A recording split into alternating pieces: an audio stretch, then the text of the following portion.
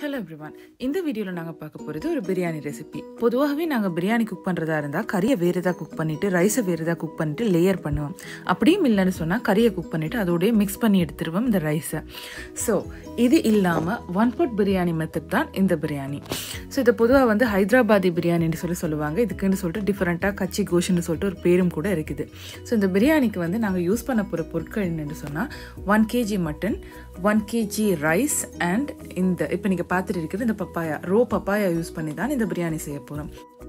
Row பப்பாயாவை கிட்டத்தட்ட ஒரு 4 பீசஸ்க்கு மாதிரி கட் பண்ணிட்டு ஒரு கால்வாசி எடுத்து தோலோடையே நல்லா சென்டரை மட்டும் க்ளீன் பண்ணிருங்க. மற்றபடி எல்லாத்தையுமே போட்டு நல்லா பிளெண்ட் பண்ணி எடுக்க வேணும். ஸோ அந்த அளவுக்கு இதை மசிச்சு எடுத்ததுக்கு பிறகு இதை அப்படியே நாங்கள் எங்களோட மட்டனோட சேர்த்து மிக்ஸ் பண்ணி 1 to 2 hours மாதிரி வச்சிட வேணும் செப்பரேட்டாக இன்னொரு பாலில்.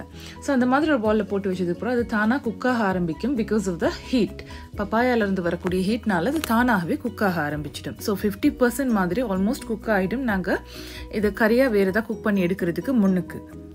ஸோ ஆஃப்டர் ஒரு 1 to 2 hours மாதிரி இதை எடுத்துகிட்டு நீங்கள் இதுக்கு தேவையான மசாலாஸ் எல்லாமே இதில் போட்டு அப்படியே மேரினேட் பண்ண வச்சுடுவீங்க. ஸோ மசாலா தேவையான மசாலா எல்லாமே நான் கீழே டிஸ்கிரிப்ஷன் பாக்ஸில் டீட்டெயில்டாக கொடுத்துருக்கிறேன். ஸோ அதே அளவு தான் நீங்கள் யூஸ் பண்ண வேணும்.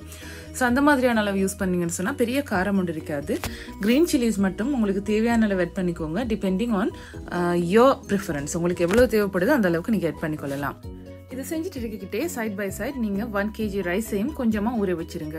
ஸோ இந்த ரைஸ் வந்து கம்ப்ளீட்டாக வந்து சோக் ஆகிறதுக்கு ஃபுல்லாகவே இமர்ஸ் ஆக வேணும். வாட்டருக்கு உள்ளுக்கு இமர்ஸ் ஆகிற அளவுக்கு தண்ணியை போட்டுட்டு இதை நல்லா ஊற வச்சு எடுத்துருங்க.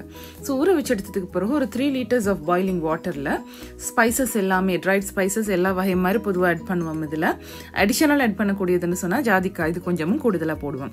ஸோ அதையும் போட்டுட்டு நல்லா பாயில் பண்ண விட்டுட்டு அது பாயிலிங் ஸ்டேஜில் இருக்கிட்ட இந்த ரைஸை போட்டு குக் பண்ணிட வேணும். ஆல்மோஸ்ட் 75% வரைக்கும் இந்த ரைஸ் டன் ஆகிற வரைக்கும் குக் பண்ண வேணும். ரைஸுக்கு போட தேவையான சால்ட்டை மட்டும் மறந்துடுவானம். அதோடையே சேர்த்து 400 grams ஆஃப் ஆனியன் எடுத்து நல்லாவே ஃப்ரை பண்ணி எடுக்க வேணும். ஸோ கிறிஸ்பியாக அரைக்க வேணும், பட் ப்ரௌன் கோல்டன் ப்ரௌனாக அரைக்க வேணும். தீஞ்சிராமல் பார்த்துக்கொள்ள வேணும், கருகி போகாமல். அந்த ஸ்டேஜில் நீங்கள் அதையும் எடுத்து வச்சுக்கொள்ள வேணும்.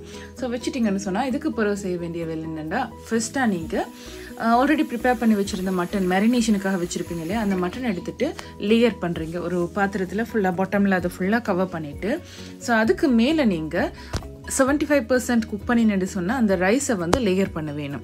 அப்படியே எடுத்து வடிகட்டி எடுத்துட்டு அதை அப்படியே போட வேணும். ஒவ்வொரு முறையும் ரைஸ் செட் பண்ணிக்கிட்டு நீங்கள் கட்டாயமாக மின்ட் அண்ட் கொரியண்டர் லீவ்ஸ் இதெல்லாமே லேயர் பண்ணிக்கோங்க. அதோடையே சேர்த்து ஃப்ரைட் ஆனியன் இதெல்லாமே கொஞ்சம் கொஞ்சமாக லேயர் பண்ணினா தான் அது டேஸ்ட் நல்லாயிருக்கும். ஸோ அந்த மாதிரி போட்டுட்டு கடைசியாக நீங்கள் போட வேண்டியது என்னென்னு சொன்னால் சஃப்ரான் வாட்டர். சஃப்ரான் வாட்டர் கொஞ்சம் எல்லோவாக இருக்கிறதுக்காக, கலரிங் கொடுக்கறதுக்காகவும் ஃப்ளேவருக்காகவும் சேர்த்து தான் போடுவாங்க. ஸோ அப்படியே இல்லைன்னு சொன்னால் உங்கள்கிட்ட அது இல்லை, அவைலபிளாக இல்லைன்ற கட்டத்தில் மட்டும் நீங்கள் கொஞ்சம் கலரிங் ஆட் பண்ணிக்கோங்க. எல்லோ கலராக இருந்தால் நல்லாயிருக்கும். ஸோ அந்த மாதிரி கொஞ்சமாக கலரிங் ஆட் பண்ணிவிட்டு மில்கில் ஆட் பண்ணவான ஜஸ்ட் இதில் மட்டும் ஆட் பண்ணேன். பிகாஸ் ஆல்ரெடி வந்து நீங்கள் தயிர் நிறையவே ஆட் பண்ணியிருப்பீங்க இந்த ரெசிப்பியில். அதுக்காக வேண்டி தான் மில்க் ஆட் பண்ண வேண்டிய அவசியம் இல்லை.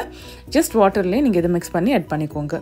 அதோடையே ஃபுல்லாக ஃபாயில் பேப்பரால் கவர் பண்ணிவிட்டு அரௌண்ட் 45 minutes இன் டோட்டல். ஃபர்ஸ்ட்டாக 30 minutes வந்து மீடியம் ஃப்ளேம்லேயும், அதுக்கு பிறகு இருக்கக்கூடிய 15 minutes லோ ஃப்ளேம்லேயும் வச்சு குக் பண்ணிடுங்க. பர்ஃபெக்டாக டன் ஆகி வந்துடும். ஹை ஃப்ளேமில் வச்சிங்கன்னு சொன்னால் பேர்ன் ஆகக்கூடிய சான்சஸ் நிறையவே வரும். அண்ட் தென் another திங் என்னதுன்னா, பாட்டம் லேயர் வந்து ஒரு வைடான பாத்திரத்தில் வச்சிங்கன்னு சொன்னாலும் பேர்ன் ஆகக்கூடிய சான்சஸ் கூடுதலாக இருக்கும். எல்லா பக்கமுமே பேர்ன் ஆகிடும். ஸோ அதுக்காக வேண்டி கொஞ்சம் அகலம் குறைவான பாத்திரமாக எடுங்க, பெரிய அளவுக்கு அகலம் இல்லாமல். ஸோ அவ்வளவுதான். I hope you guys will like this recipe.